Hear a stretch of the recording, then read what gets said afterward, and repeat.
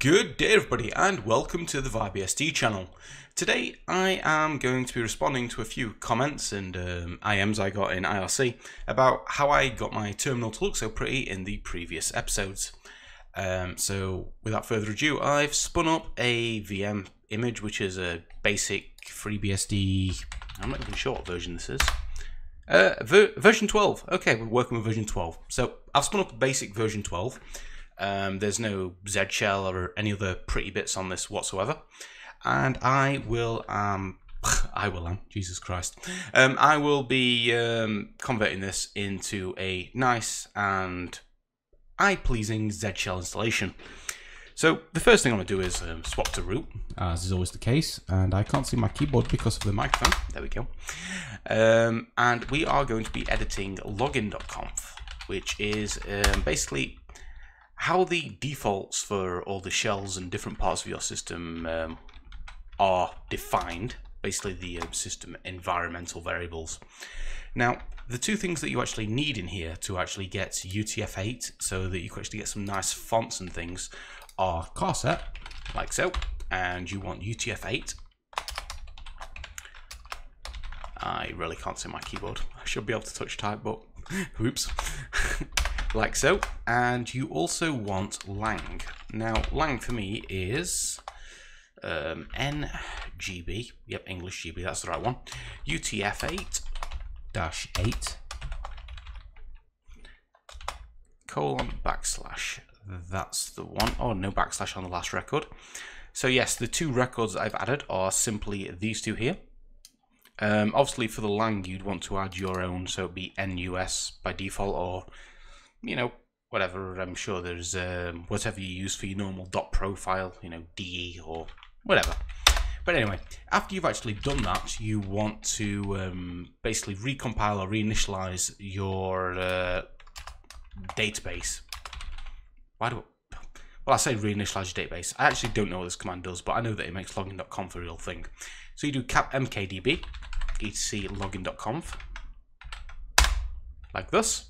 And now all the defaults on your system, especially for the users that haven't set a .profile, because .profile overrides login.conf, will be using UTF-8.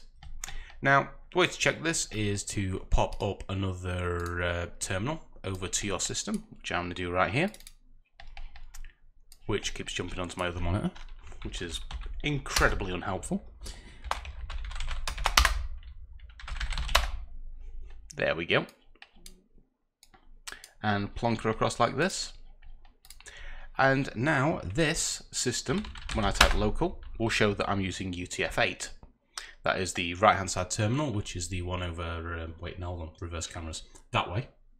Or the one that my thumbnail stuck over, which means that you can use the pretty characters in Z shell and the rest of the different powerline fonts as well. Now, to actually install Z shell, all you do is you swap back to your root terminal, and packet install Z shell and git. And you need git because oh-my-zh depends on it. So yes, we'll pull that. Let's have a quick swag. Yeah. Very strong coke in this area. Wait for FreeBSD to do its thing while it's pulling those packages. Git will automatically pull in curl, which is actually quite handy, because if you go to the oh-my-zh shell installer page, it will actually say, you know, you need to actually use curl or wget to install this, which is fine. I've actually got that page here. It looks like this. You should just type oh-my-zh shell into Google, it will be the first hit. So yes, we want to proceed with installation. And I actually forgot that it actually takes a while to do this. I should have actually pre-prepped this download, but you know.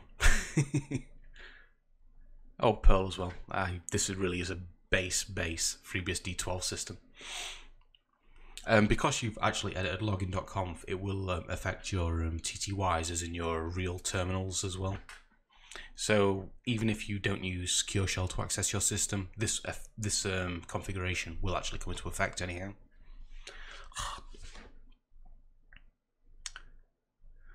Oh, come on, hurry up. Oh, and then it's got to extract everything. Brilliant.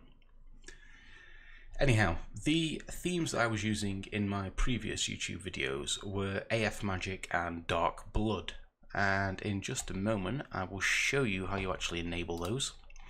So here we go. There's git, zsh shell and all the rest of it installed. All you have to do from your terminal in FreeBSD is type the command that was given to you on the website, like so, and it'll pull down oh-my-zh shell and the rest of it and ask you for your password. And there you go, oh-my-zh shell with a pretty little kick and a tilde. Now, I promised how I'd get the prompt that I had in the last video, and to do that, all you have to do is edit tilde/dot oh-my-zh shell, and it's the config file in here, which I should really have remembered, but I didn't, and that's the wrong one.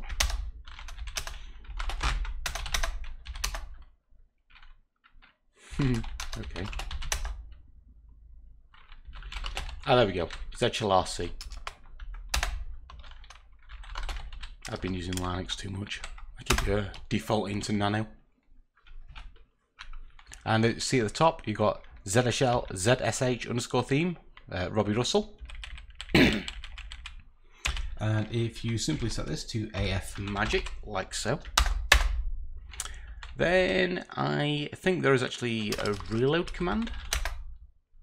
Nope. Refresh. Nope. Oh, sorry. I'll just go straight into it. Zsh shell. And there we go. That is the exact theme that I was using on one of my system, on one of the YouTube videos at least. And for the other one, all you need is to go back into your zshlrc and edit here and go. And I'm doing this purely by memory, which is a bad sign. And there we go.